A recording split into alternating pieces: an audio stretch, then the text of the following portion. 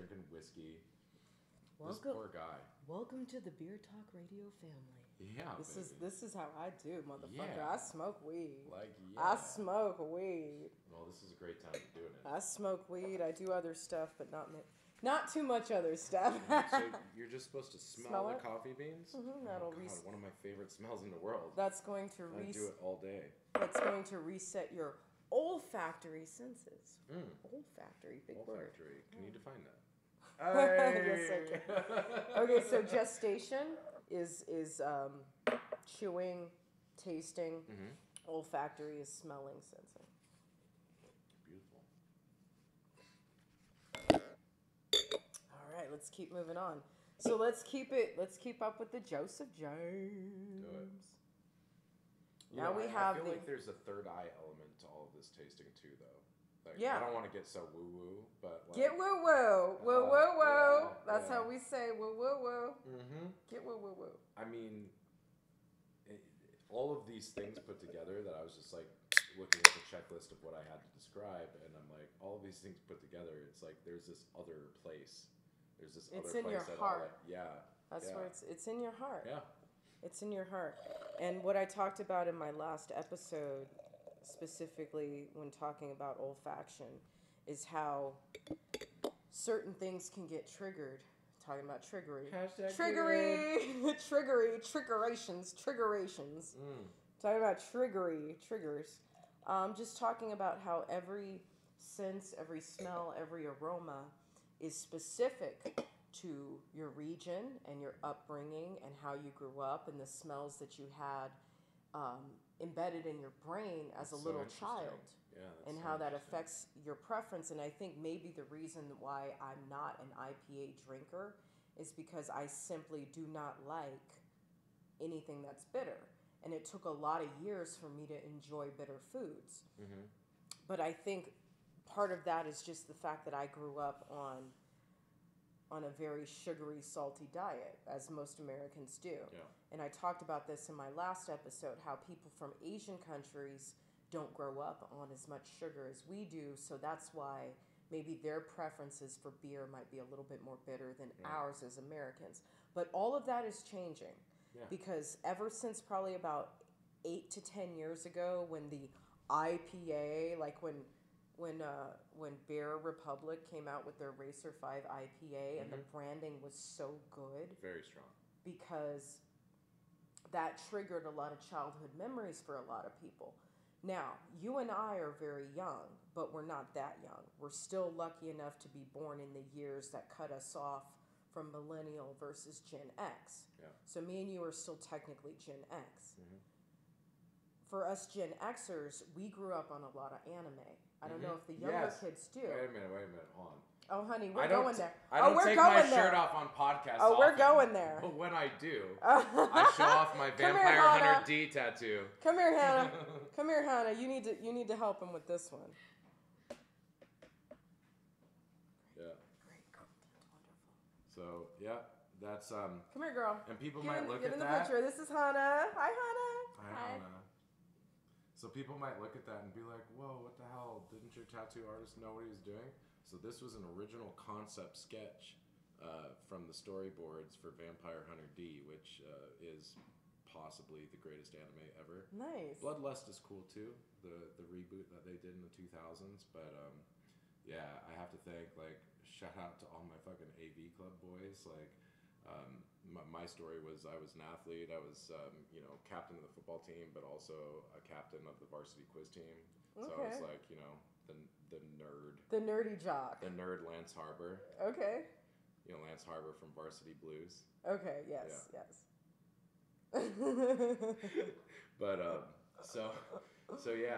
I got deep into the anime. What happened was, it wasn't even Vampire Hunter D the first thing I saw. The first thing I saw was Akira. Okay, that's a lot of... Akira is amazing. Yes. And I heard they were going to try to, do a live-action version of it. This does melt fast. That's kind of like... Oh, I know, right? That's a melty ice cream bar for sure. That's all right. So then after that, I saw Ninja Scroll. Okay. And Basilisk. Okay. I think Basilisk might have been fairly new at the time in the early 2000s. But oh my god, what a gory anime. But all of these things were cool. I love samurais, read Samurai Code, Art of War, all that stuff. Helped me tremendously in my life. Get those books. Or just watch Forrest Whitaker in a beautiful underground movie called Ghost Dog. I know. Oh, I can hear the soundtrack. RZA produced the soundtrack. But getting back to beer. Back to beer. Sorry. All right. So I'll go down the rabbit hole. What you're fucking way far down in the rabbit hole. Stop. I haven't even smelled this yet. I know. Hold on. All right. Let me finish my fucking sentence, please. Thank you. So what I was gonna say, for those of us who actually are old enough to appreciate, Guy Mafuni. Appreciate what the fuck. Here comes Speed Racer. He's a demon on wheels. Yes. So that's why Racer 5 was our first IPA. It was our first craft beer brew for a lot of people because we remember the nostalgia of Guy Mafuni and Speed Racer, and we grew up on that. Like, my dad put me on to fucking Speed Racer when I was a little ass kid. My shows are even older than yours. I loved the Guyver. So, not MacGyver, okay? And I have a completely separate story about Richard Dean Anderson, which I'm not going to tell you right now because you don't know me that well. But when you get to know me better, I will tell you that episode. Okay, or I'll make it into an episode. Okay, so the Guyver, one of the first anime films that I saw as a young kid. They made like a live action version of it, which sucked. Yeah. But when we talk about branding, when we talk about business, if there's any way that you can get licensing to link up with a very popular cartoon or something that's pop culture, you definitely want to try to do that if you have the budget as a bigger company. A lot of people don't realize that licensing is not that hard to do. Ooh! So, the barrier to entry is the price tag. But I know several startups that literally started in people's dorm rooms for printing backpacks, T-shirts, these types of things, where they sign these licensing deals, but because of the nature of the business, they were able to go get a loan at a real brick and mortar bank. Okay. And they started little Facebook T-shirt companies and backpack companies and stuff like that. And the return on, like, because they're having a third party print these shirts and ship them. The return, like, they were able to pay back their loans inside of 6 months. Easy. Listen to the expert. Let's smell this beer. Yeah, I don't know why I've never done it, honestly. Now this is really citrusy. Okay, let's read what... Okay. Ooh. Yeah, tasty, right? There's a little pineapple, too. Yes. So you're blankly staring at this beer and thinking, hey, how hoppy can it really be? Just take a sip and you'll find out. Huge aromas of pine, grapefruit, and orange. That's it. Pine, grapefruit, orange combine to form a big, juicy resin bomb for your senses. Let the waves of flavors surf across your mouth. Breathe deep, drink in, and enjoy the ride. Is it getting dank in here, or is it just us? Go in there. Get in there. Ooh. I think you're going to be an IPA drinker by the end of this episode. I think my face is already starting to itch. Ah, no. Get in there. It has a very similar mouthfeel to their other brew. Real smooth, huh? Yeah, very smooth. Not overpowering at all. No. The bitterness scale on this is a couple notches up from the last one. For sure. Let me put the cans together. IBVs and all that stuff, but yeah. So this one is way more bitter. So like branding, like, can we again? Please do. Okay, so if your business logo isn't a giant picture of your goddamn business name, you're doing it wrong. Amen. Now I love this dog. I love this dog. It's great. We haven't gotten to the dog. I know, we'll get there. Very cool for people like me, but like, this is how you do marketing. This is marketing. Amen. One of the things that we talked about when I interviewed Orlando Martinez of Hangar 24 Brewery was talking about the branding. Cool. Yes. That's Yeah, awesome. I didn't hear that episode. That's because you weren't paying attention, darling. Okay. Fair. See, the problem is that these guys don't vet me. It's not that I don't vet them. They don't vet me before they come on the show. But that's not necessarily a bad thing.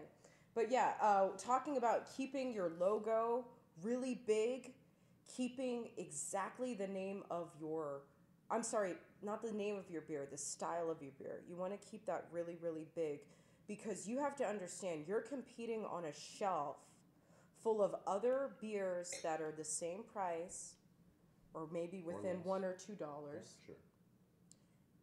They all have great financial backing behind them. So how are you going to stand out?